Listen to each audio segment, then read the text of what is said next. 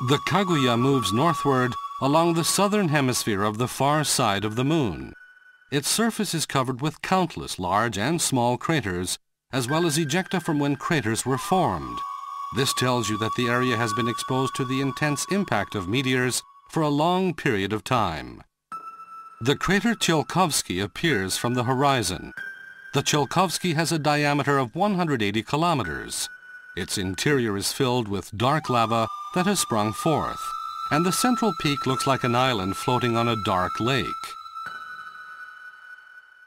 The bluffs and lava plain of the crater are clearly visible.